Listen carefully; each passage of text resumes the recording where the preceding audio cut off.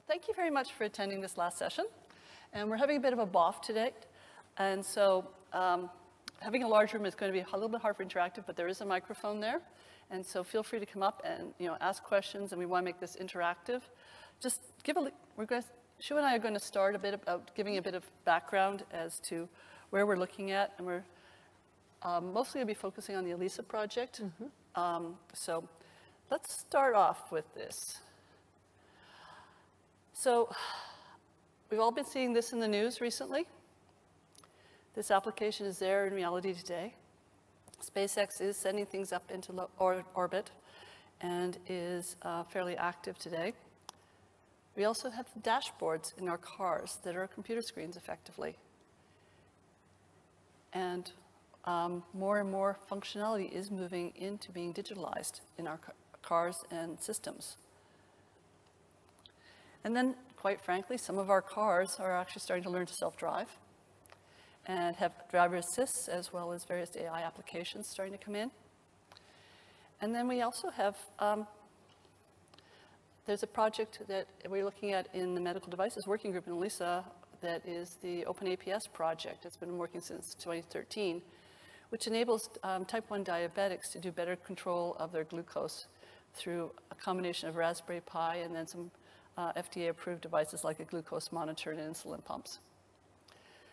And what these all have in common is they're all running Linux in some way, shape, or form.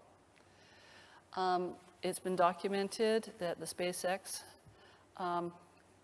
platforms have Linux in several places.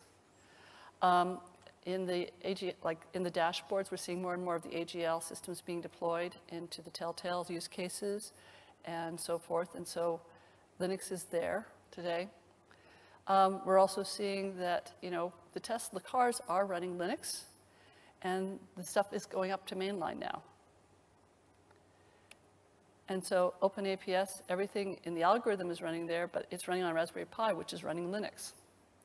So Linux is underlying a lot of safety-critical applications that are in deploy today.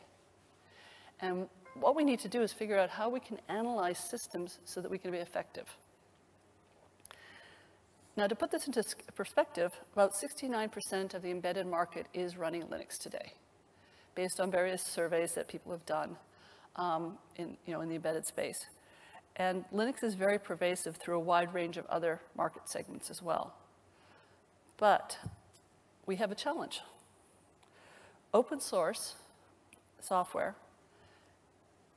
is going into safety-critical systems. However, there's different mindsets and different cultures in both places. And this is where we're coming from. We're trying to figure out how can we get this interaction to happen better. And so we need to build bridges between these communities. And as you can sort of see from these early pictures of the Golden Gate Bridge being built, you set up structures and then you build the pieces so that the communication can happen across this. So figuring out how we're trying to build these bridges is one of the things that Shuah and I feel pretty strongly about between these communities. And we, have started this, working on this project, and is open source compatible with safety standards? Well, yeah, it is. However, it can be very expensive and difficult to find the evidence. We need to do the right argumentation. And so part of what we're doing is looking at use cases and trying to understand and working with a lot of our colleagues who care about these problems as well to figure out how we can get this improved. And some of the insights that have become very visible over the last few years is you have to think like a system. It's being used in a system, that OpenAPS system, for instance, or a car. And so there's different mitigations you can make in system level as part of the analysis, but you need to get the right data about the software that's running. You need to define and limit your scope. You have requirements you have to satisfy, and you have to automate as much as you possibly can because there's so much data out there. It's not going to work without it. And then there's evidence that you're going to be having to collect as part of your development cycle and making sure that that's available. So there's a lot of software engineering best practices that need to be considered as we work our way through this type of thing. And some of these mindsets are not necessarily the sort of the first fail quick, fail often type of thing. And so we have that culture difference that needs to be done. But to be fair, open source has strengths. The code is available publicly. It's been scrutinized by anyone. Code reviews are happening. There's direct feedback. We need to know if we've got the right set of reviewers. But there are so many eyes on the Linux kernel. Mm-hmm. There is a lot of inspection that's going on already. And there's a lot of debate about the right types of things. I was sitting in the discussions yesterday afternoon about how do we basically handle print K better so we can get the last preempt RT patches upstream. And doing the analysis of all the various cases and what could happen, when should be preempted, what should not be preempted. This is the type of argumentation that the analysis people will be looking for, but it'll be very hard for them to find. And so the question is, how do we start to surface the strengths better? And there are no good examples publicly that we're aware of right now. So there's 3 projects that I have familiarity with and I work with. And Shuah obviously is in the Linux kernel community, doing a lot of work on the test and tracing, so forth, validation of the LTSs. But the Zephyr is a very small footprint. The Zen is a hypervisor. And ELISA is looking at Linux. How can we get the stuff we need out of Linux? Right. So we need a path forward for closing the gap. And we have these available starting points. And we want to try to build industry consensus. And this is why this is a BoF. So if there's things that you want to talk about, just step up to the mic and start discussing it with us. And you want to take it from here? Yeah, thank you, Kate. So as Kate mentioned, the challenge here is how do we know we are doing the design, we know we are, I'm talking about Linux kernel, and we follow reviews, lots of eyes get on the code and design itself, and we do all of that. The challenge is it's not demonstrable the way the safety experts want to see it demonstrable. So that's kind of nutshell challenge. Yeah. So what we are trying to do is we have safety experts, and then we have Linux kernel developers, and then we have people that want to use Linux in safety critical applications on their platforms, develop them and deploy products and such. So we have these 3 groups. How do we make sure for collaboration? And we do want to use Linux. It's been used, it's proven.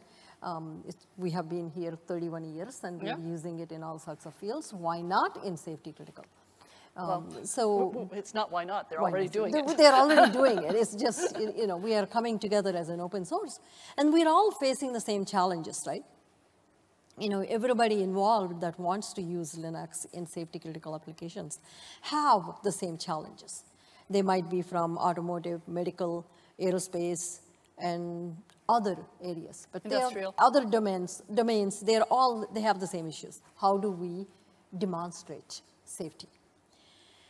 So that's where we come in ELISA, and we are saying we are providing this neutral place for all of us to come together and talk about our challenges so we can identify common processes and techniques to be able to work with. Yeah. So we are so we have challenges in terms of what are the components we use. So let's talk about a little bit about mission. So we're essentially going to be providing a common set of elements and processes and tools. What does that mean? What means is we might come up with, say, a process to say, how do you go about figuring out what your workload needs are on the Linux kernel, for example? What is it using? Linux kernel has multiple subsystems and multiple system calls, multiple ioctls. But what does your workload need when it's running during runtime? So runtime image. So you figure out, okay, these are the system calls, these are the subsystems that are actively being used. So once you understand that, you know the areas that you can focus on.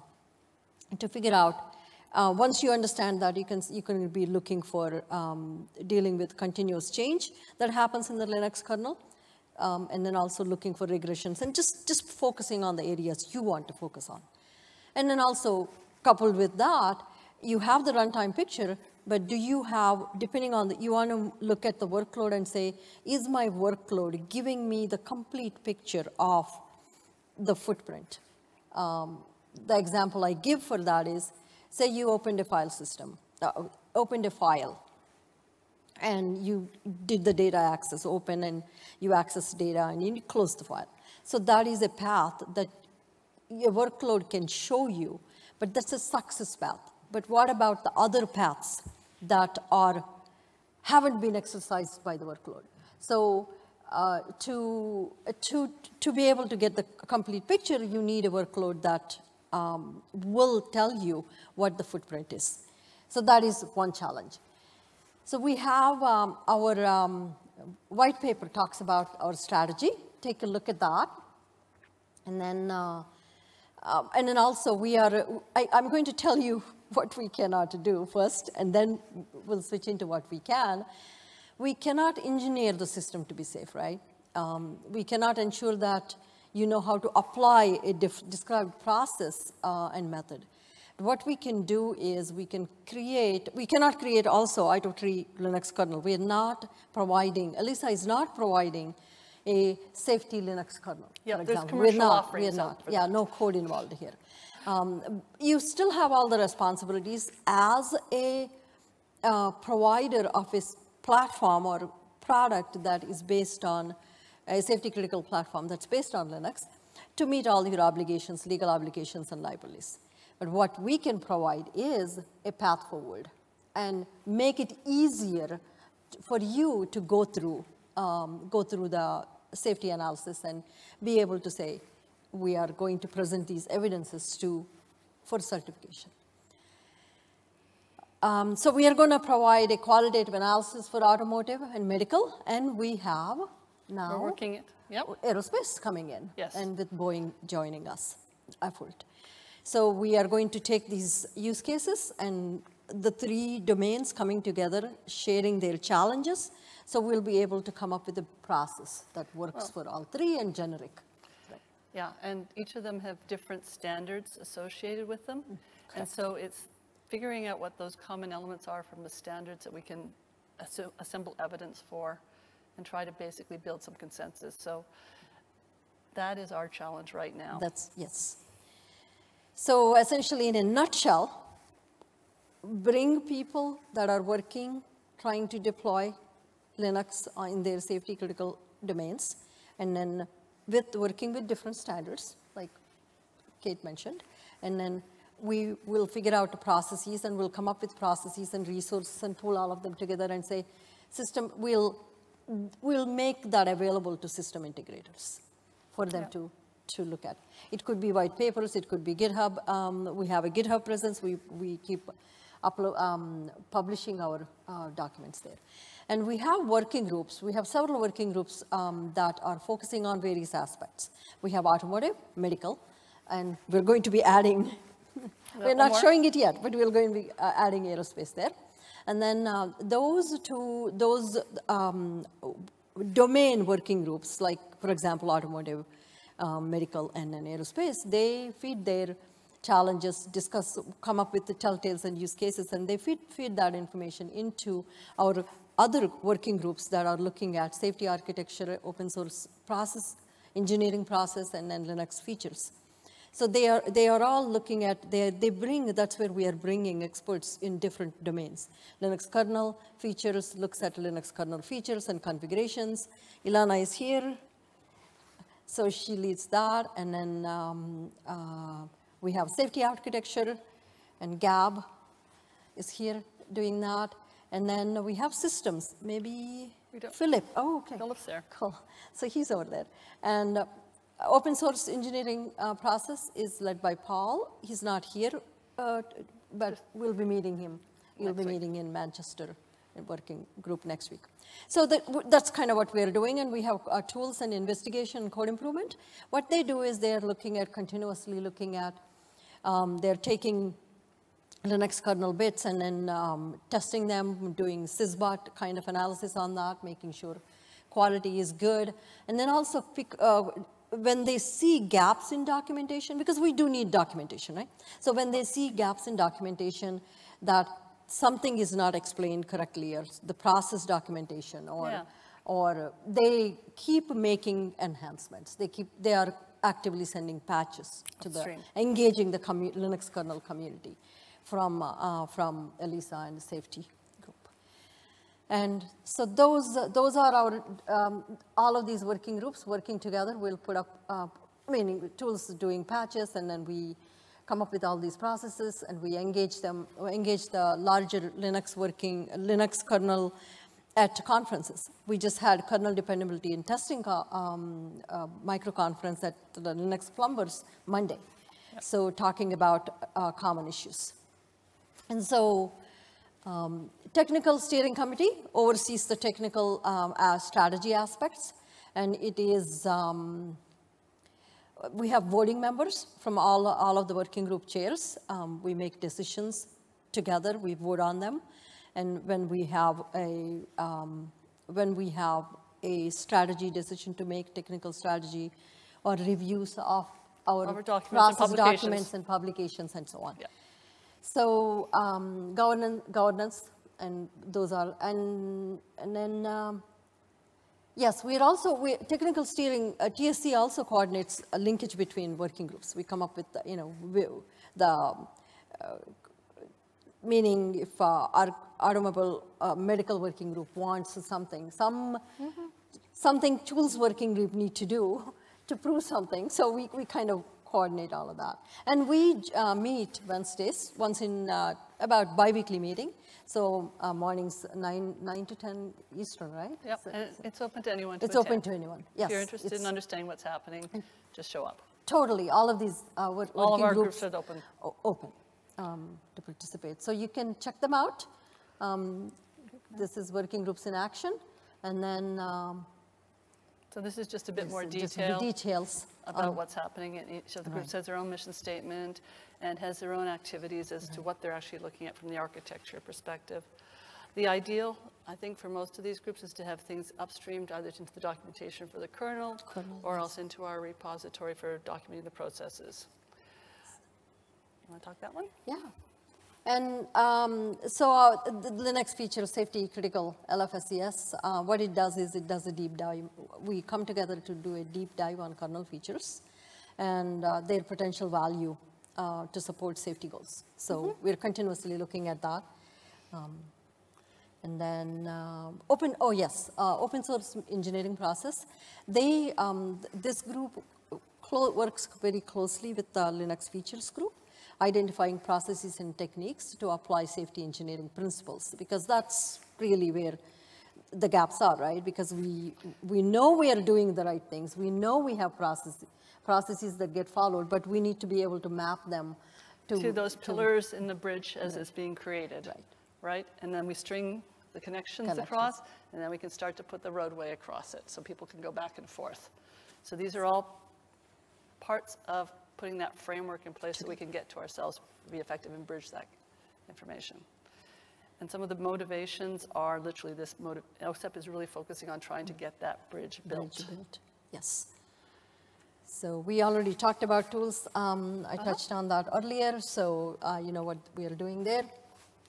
And then for medical devices, we're using the OpenAPS system that we were showing earlier, and we're using system theoretic process analysis methodologies on it to decompose the issue, and we've been going back and forth and iterating on refining our requirements as well as our loss scenarios and use cases, and we've been finding this to be an effective way of getting ourselves to the boundaries of Linux.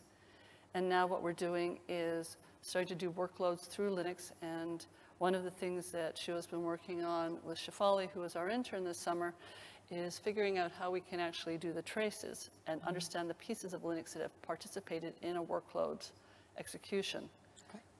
So yeah, thank you. Good. So we did the higher level analysis for this last year, and we come up with a higher level picture of what overall OpenAPS load is using, and then this year, with the help of our mentorship candidate, we wanted to surgically go deeper into looking at closely what a workload is using. And we wanted to do a generic workload, because that way you can take, system integrators can take this process and say, okay, this is what the blueprint for how I can understand my system needs, my platform and my workload needs. So we analyzed, we also strategically, we really made a conscious choice to pick workloads that are easier to just obtain and find.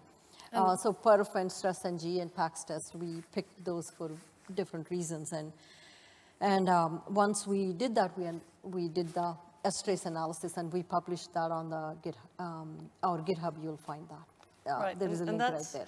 Starts to let you see the bridge into the architecture group, because it's letting us see the trace history and which actual modules and components and what the control path is through the kernel that's being exercised, so that the architecture team can start to look at these components and the interactions between parts of the kernel that may be executing in parallel with them. And then we can focus on regressions and safety considerations with that in mind. And, so, oops, and sorry. Automotive. Automotive is basically going after the same sort of use case, except for the telltale from the AGL approach. And I think over time, there's a lot more sophisticated ones that people want to see us do, but we need to get our basis properly understand in the methodology of working with this. Like I say, autonomous driving is obviously a hot topic, all the data sets. How do we start working with data sets, training data? These are dimensions we'll probably have to go to as an application down the road, but our focus right now is at Linux and the interactions there. Correct. And then one of the most recent working groups that's been formed is systems. Linux is happening in a system.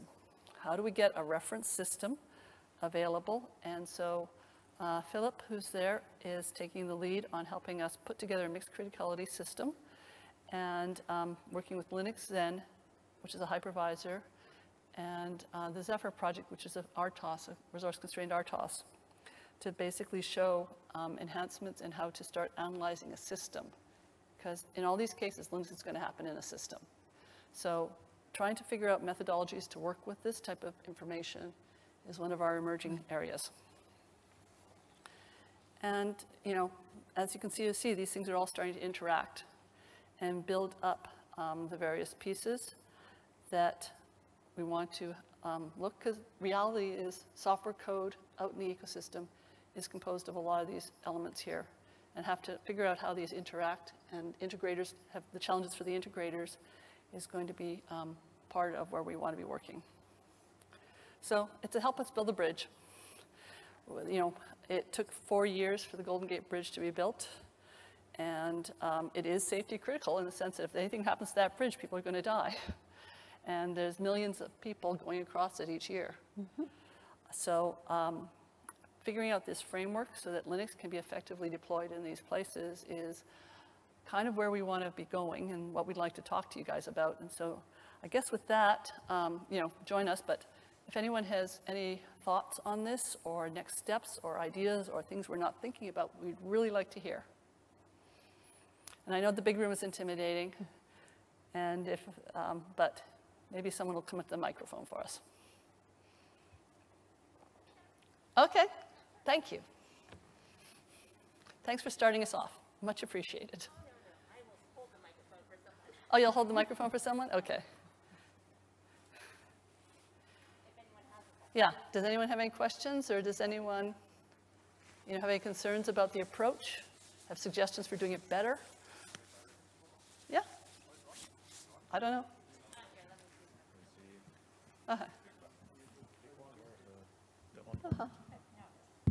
Nice.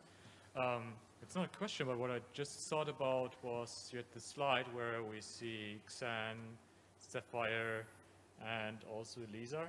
And maybe we can also use this because I see we're giving a lot of talks on the ELISA side, but maybe we could consider also for one of the next events that we just set up a panel discussion with the Sapphire part, and I guess we have the standard Sapphire Artist branch. They have also the safety track in there, and then along with the Xen, which is not normal and safety, we have 5-6 people. And we could just actually use that's a good idea to do a panel. Like I say, if I had more time, I probably was going to put in some of the Zen and the Zephyr stuff as well. But I didn't want it just to be us giving a presentation. I did want to have a bit of interaction with the problem. But yeah, I'll put that down for, let's put it into future talk for doing a panel on with the 3 different communities. I suspect Stefano would be quite willing to do it if we can find a place where he'd be able to talk, and I suspect we can probably get Simon in from Zephyr, or Nicole. Anyone else have thoughts on things we can do differently or things we want to improve? One of the things that was happening at the Linux Plumbers and the Kernel Summit yesterday was a discussion of improving the kernel documentation. And one of the things that seems an obvious opportunity for us is they're looking at trying to restructure the documentation. And so I was asking, well, where do we put our safety information? Okay. There's various personas. There's a developer persona. You know, there's an application user persona. The integrator persona, an integrator that's looking at safety thing is going to want to see certain evidence. And so as we rework the kernel documentation, if we can get a structure in place so we have an easy place to put the analysis from the architecture group and then get the maintainers to review that analysis, I think that will be something that will be very useful to a wider community.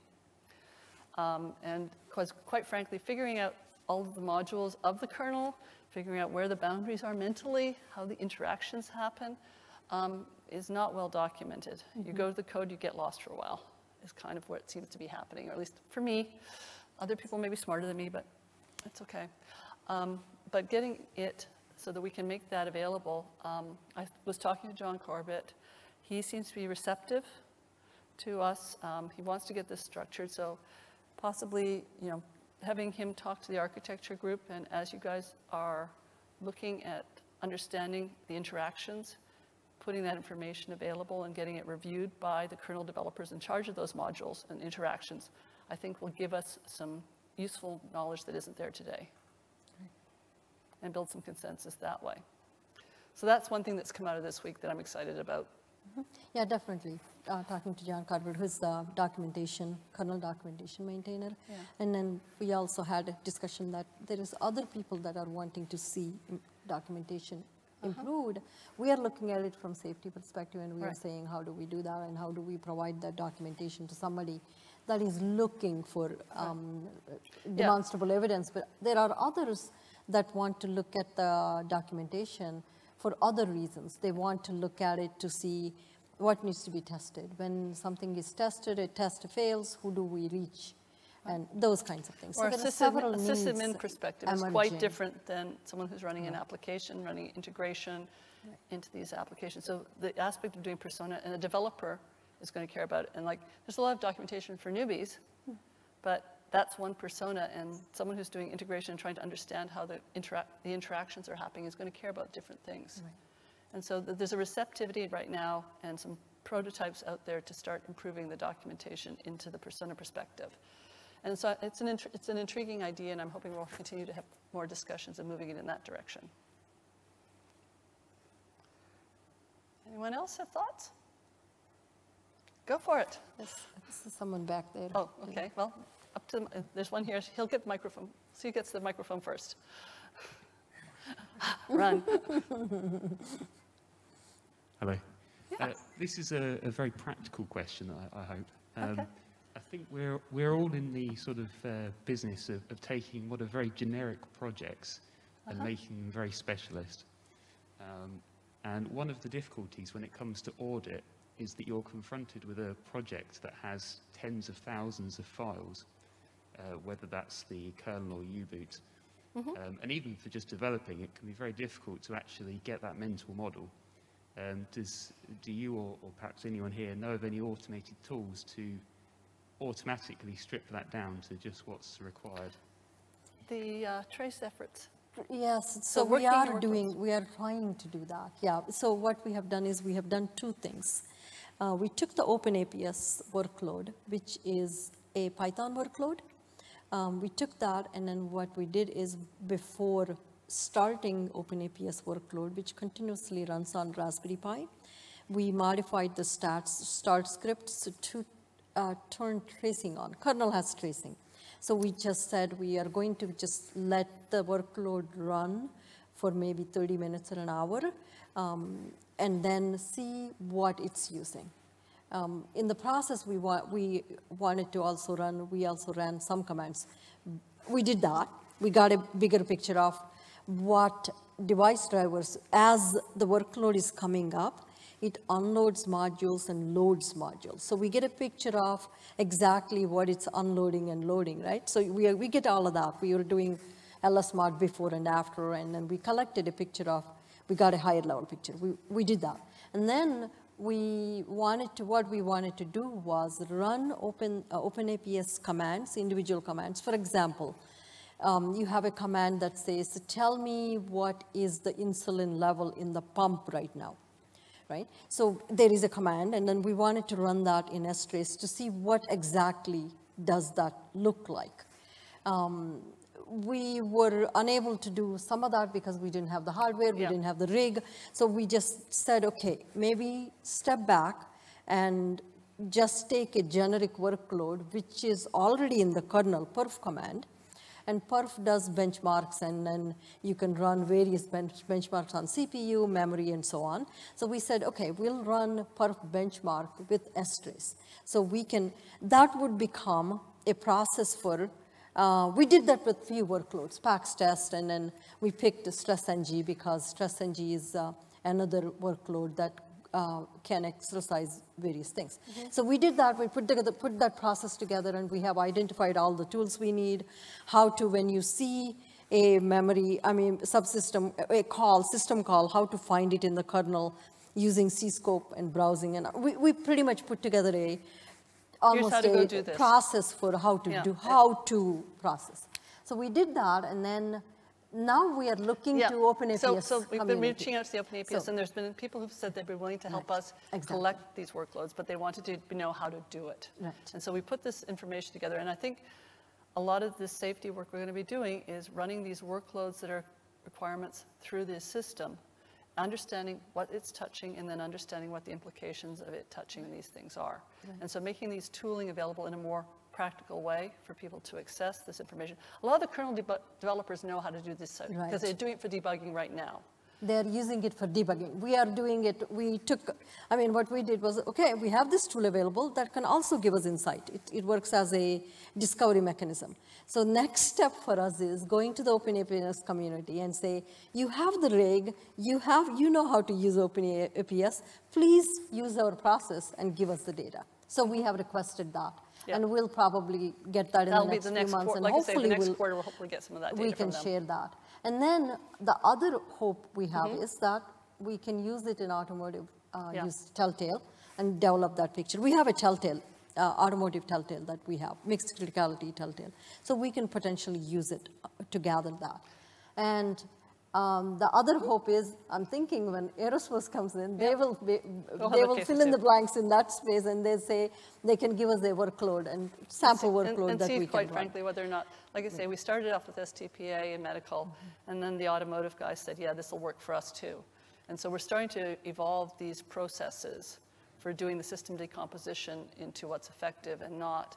And so as we figure these things out through multiple attempts, we're trying to get it documented and see that others can work with it too. It's a multi-pronged approach. Yeah. And other monitors, there are monitors work happening, and Gabby's here, he can probably fill in a little bit more about that. And then those things are, the monitors is in the kernel monitors. They will real time, going and figuring out it's a different way of collecting data. Runtime, workload is running, and we are going at it as strace and look at the system, and then monitors is doing monitoring usages, monitoring stuff. So that's Did that help?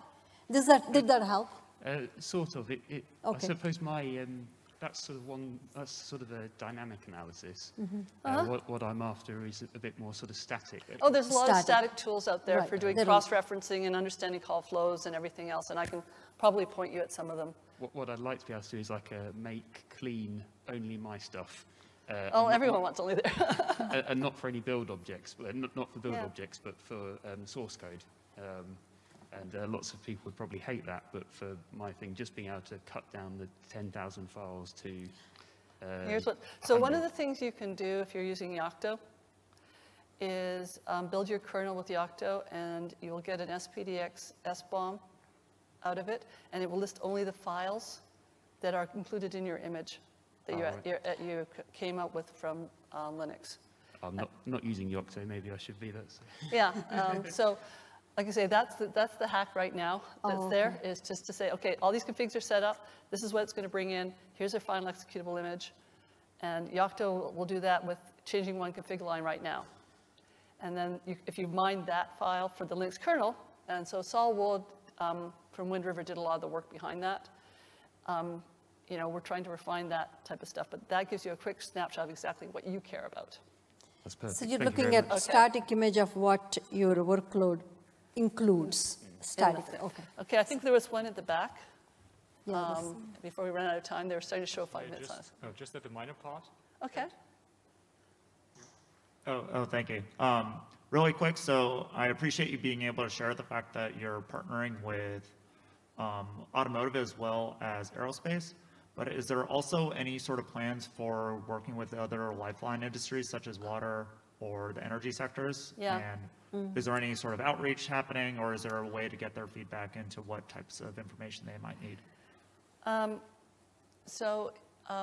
interact a lot with Shuli, who's the lead for the LF Energy project at the Linux Foundation, and been working on SBOMs and some of that stuff with her, and I think there is definite interest, and it's a matter of going and presenting. I've presented in the past, I'll continue to present, to see if we can get people who want to form together. I would certainly love to get an industrial group going of people who care about the industrial standards, which overlaps with those two specifically a lot. But there's regulations and things like that, and no one's talking about those aspects that onto this yet, as far as I can tell. Excellent, thank you. Sure. Feel free to suggest people to talk to. Go ahead, Philip. Yeah, I just wanted to add from the previous part that we have the special interest group for SPDX on functional safety, right? Because this is also the idea to add tags and things which help them. It just started, but if it goes on the long run, you have a little more. Yeah, so if you're interested in like how to summarize and create SBOMs and so forth, there is a group that's crossed between the ELISA community and the SPDX community that is busy looking at figuring out how to document the evidence. And we're also working with the Zen community as well on this one. And so what the requirements are, how the specifications are working, what are all the evidence that you want to automatically generate out of your system so that you can do the appropriate analysis. Thanks for that reminder. Appreciate it, Philip. Okay. Oh, we've got one more hand before they show me the number. I think this will be the last question.